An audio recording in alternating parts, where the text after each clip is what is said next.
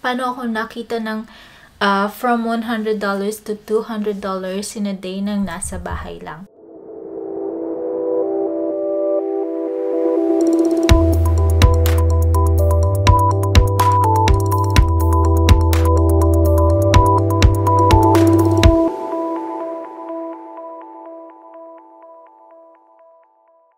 Hello everyone, my name is Jessie and welcome to my new channel. Actually, this is my second channel, so if you are new here, welcome. This channel is going to be more about trading, not only for the stock market but also for other traded exchanges as well. Ang una nating pag-uusapan ay cryptocurrency. Ano nga ba ang cryptocurrency?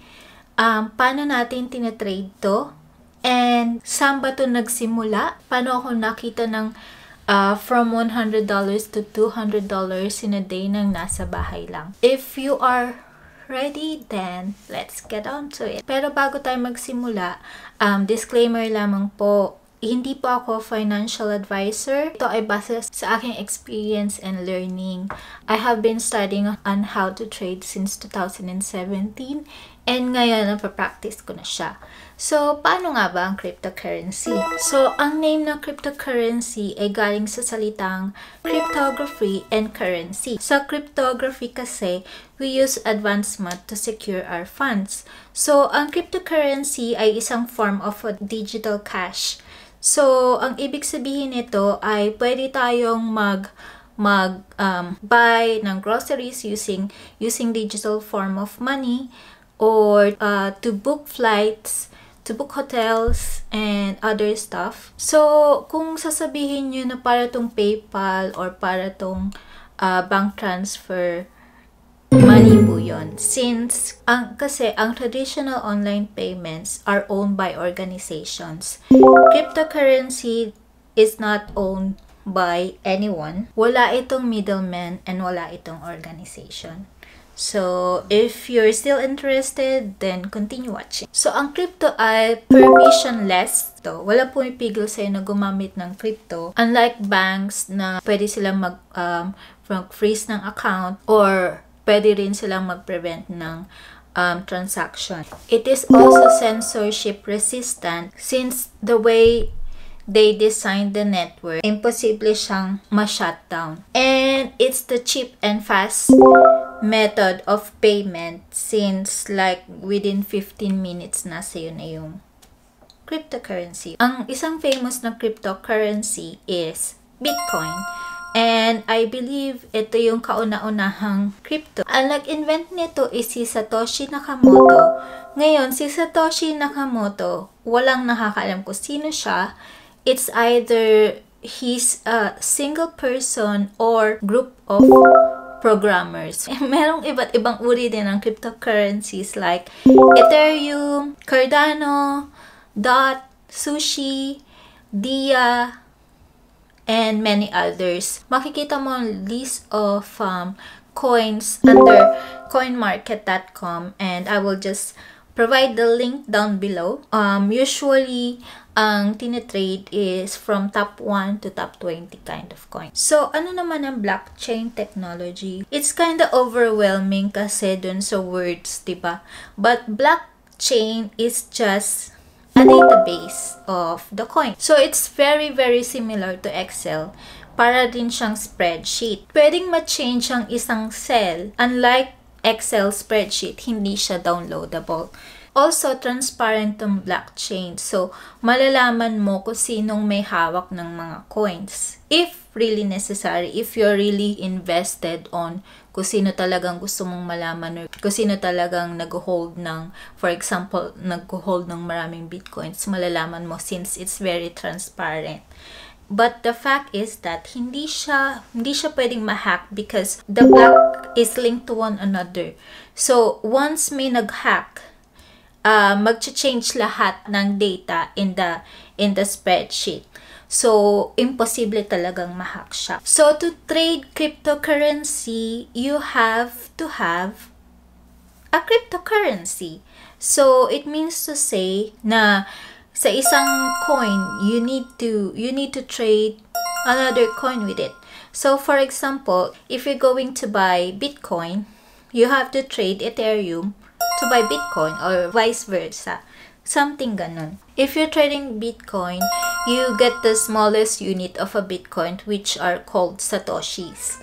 The platform I use is Binance.com. It's an international brokerage platform na I do trust. I will also post the link down below. Sa Pilipinas, there is an app called coins.ph where you can also trade cryptocurrency, but tatlo lang ang cryptocurrency na nandun, which is Bitcoin, Ethereum, and XRP. Pero dito sa platform na Binance.com, you can trade any coin.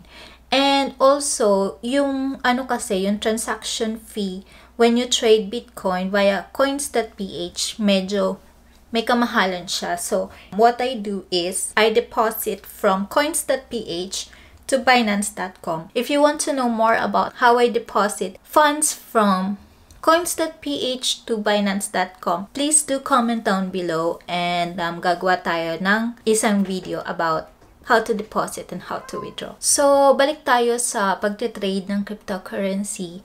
And the reason why I like the platform very much is because ang cryptocurrency market is open 24/7. So, hindi siya nagpapahinga, it's just there. So, whenever you want to trade, you can just trade. Not unlike the stock market has some market timings as well as forex and other commodities as well. For trading purposes kasi, you have to learn how to read a chart. Ang chart kasi is a way of analyzing the past prices para malaman or ma-predict yung next price niya for your trade. You can speculate using indicators to know when the price will go up or down. So this is really golden, guys, because if you know how to analyze chart, if you know how to read a chart, you would know how to trade on stocks, on forex, and other commodities. So I made this channel to help others learn on how to read charts as well. I've been studying about this and I have paid seminars, and this will be all free learning for you. All you have to do is subscribe to this channel and click the like button if you want to learn more, and also please comment down below if you have other suggestions or if you have like recommendations for the next videos. This will all be going to be about trading, about analyzing charts. I hope that I could spread this information, this free learning for everyone. Unlike me, na I have to pay for seminars just to learn all of this. This channel is actually all about reading, analyzing charts from an absolute beginner. I've decided to start this with cryptocurrency, and probably we can also move on for stock market and commodities as well. And also this channel is all about technical analysis. And as always in trading exchanges, there is a saying called DOR. Do your own research then. Only invest money in which you can afford to lose. But then I don't believe in that kind of saying, because who wants to lose their money, right? Kaya makikita nyo that there are also losses, but there are more wins. Hindi lang puro panalo dito. So I advise you to do your own research. Be wise. Try to analyze and learn and study first before venturing into this kind of business. But if you learn the tactics na, you can actually grow your money. You can use this instrument as your passive income. So maganda rin naman na kahit na nasa bahay tayo, meron din natututunan at nagalaw din yung pera natin for this kind of investment. Hindi lang siya natutulog sa bangko. So please do join me in this. Then we will talk more about trading. We will talk about how to trade on Binance.com. We will talk about what kind of trader are you, and also other indicators that you can learn. So please do share also to your friends or family about what this channel is all about.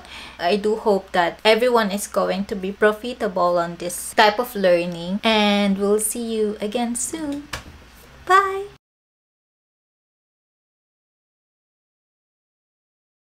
we will analyze on how to read candlesticks. These are the candlesticks. What green means, what red means,